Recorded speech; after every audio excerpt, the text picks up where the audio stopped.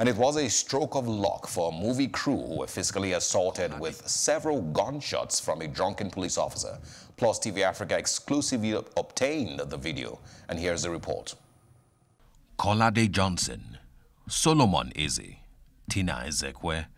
These are just a few of the names of dozens of Nigerians who have fallen to the bullets of officers of the Nigerian police force. In many of these cases, justice is never served to the families of these victims. A few days ago, after a film crew were lucky to walk away with their lives after being confronted by an officer of the Nigerian police force in Ajah area of Lagos, identified as Officer Ali from the Ogumbo police station, Ajah, Lagos.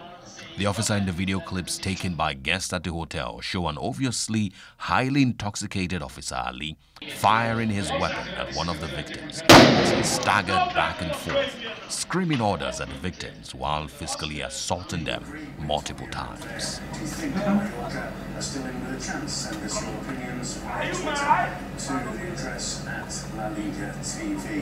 Plus TV caught up with the victims and they got to share their story. He said we are doing a movie, that's a lie.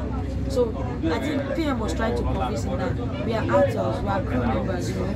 We are just there for a movie, saying that we are criminals. The next thing he did was he asked what is it called, sound guy to enter his vehicle. He opened his vehicle. He asked him to enter his vehicle. So that one entered. He said makeup. He asked me to enter next. I entered. Then I asked makeup to enter. Makeup entered. So I was now left with these guys, editor and then PM. So editor entered the car. The next thing he did, he said we should move our legs. He brought out another gun. Then he asked PM what's his name. PM told him his name. The next thing he said he's going to cripple PM today. PM is a thief. So he cracked the gun. He almost shot at PM. I think he shot now, but he shot the bullet on the floor. It was on the floor. If you go to the hotel, you still see the mark. I think we have the video. Stand up! Stand up! Who are you? Stand like that. Who are you? Brian for me. You agree with Tony and Andrea? Do you think Mallorca are still in with a chance? Send us your opinions via Twitter to the address at La Liga TV. Happened in the Wanda Metropolitana when Mallorca visited Atletico Madrid. Atletico was 6 chances from the side that drew 2-2 with Barcelona in the Camp Nou a few days ago. It was a lively start for Mallorca, wasn't it?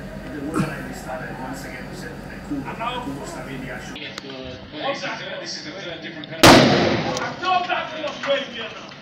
Atletico Madrid in the last 3 games. Costa took the penalty against Alaves. Salah took the penalties at the Camp Nou.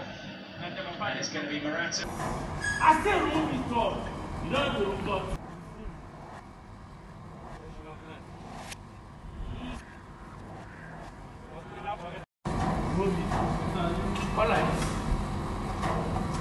You, who are you? Stand up.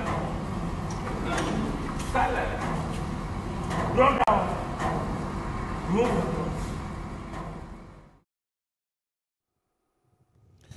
To talk more on this incident is the victim himself, the man that was ordered to remove his clothes. Ibrahim, a member of the film crew, the convener, and SARS Segun Awosanya also will be joining us online. Good afternoon, Mr. Awosanya. Good afternoon, sir. Thank you for having me on your news hour. Thank you very much for joining us. It's always a pleasure speaking with you. I will start with asking what you would say is the reason for this level of recklessness.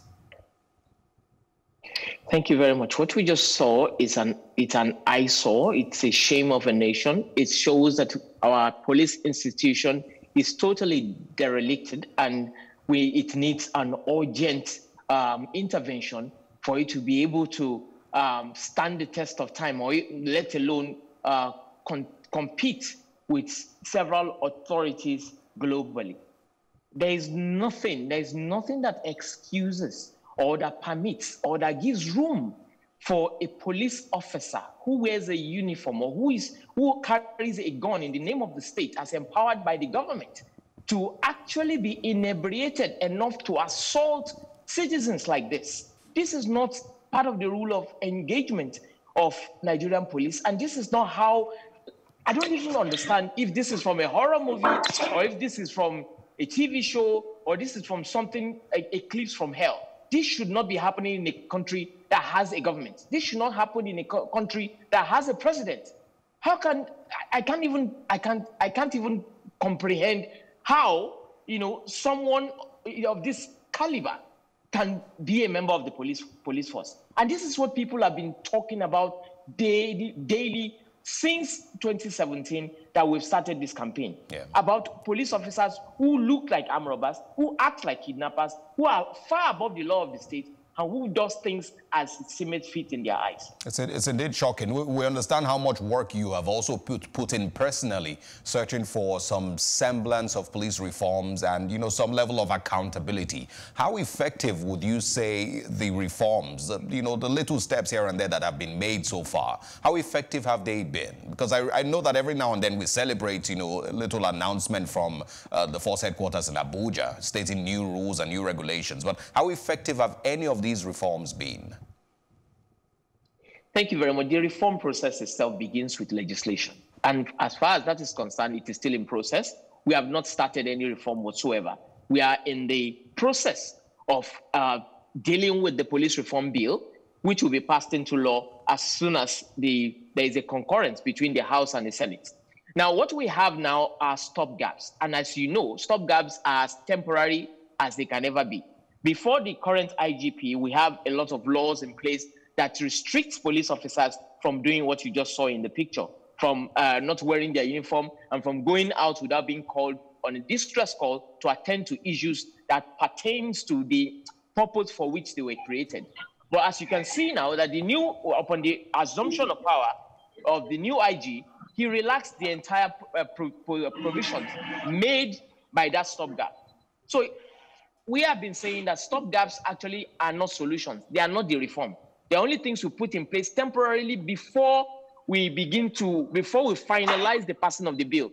The progress we have made thus far is that there's no money for the police. That has been sorted because we now have the police trust fund, which begins to solve the problem of police operational, to ease the police operations across Nigeria.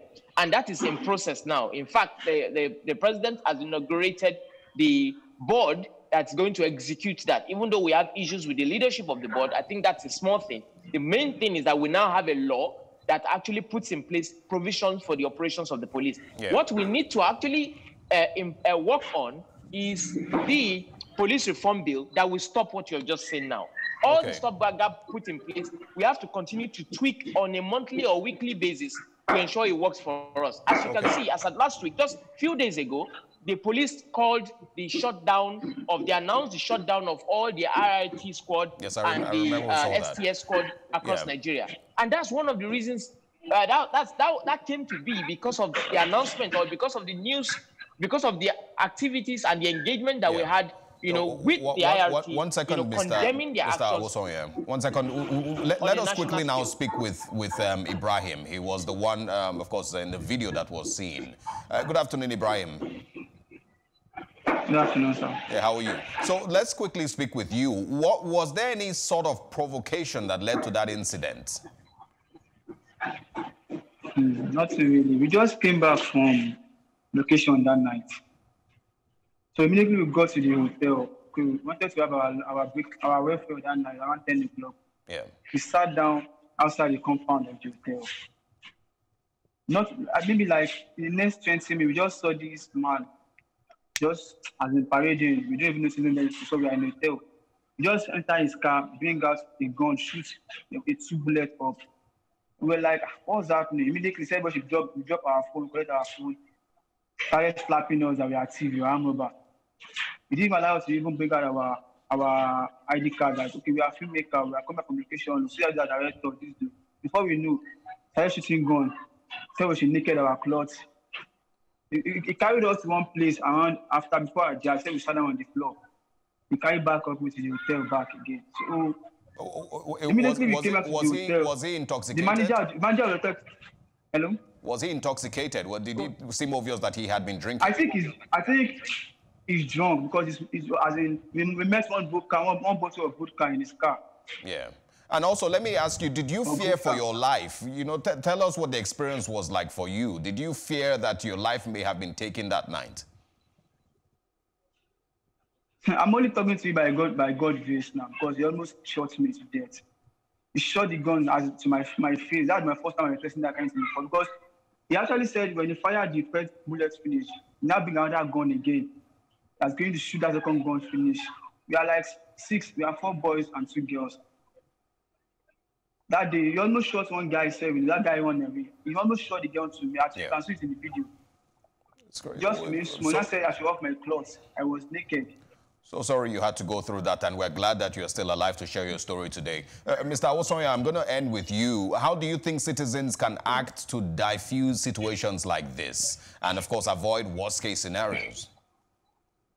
I think the best thing is that once you see a drunken officer like that behaving the way he's behaving, just cooperate with the whole thing and then report afterwards. We can always address this situation by ensuring that that police officer never repeats this again. Yeah. The officer involved, as we speak, will be arrested and will be paraded, you know, as a lesson to others. This is not acceptable. Ibrahim, please confirm if you made a report and if there's any investigation currently on this incident. Yes. We actually make a report. My director make a report. I was actually to come to the station also, but because I'm filming, I couldn't have the time to go there. I mean, I just thank God that nothing happened to me, because if I'm dead by now, I'll be able to be calling you. I'm doing all these pictures I'm doing now. Once again, we're glad that we can share your story and you're with us today. Thank you very much, Ibrahim, and we will speak with you again. Mr. Awosanya, it's always a pleasure speaking with you, and God keep you. Thank you very much, stay safe. Thank you.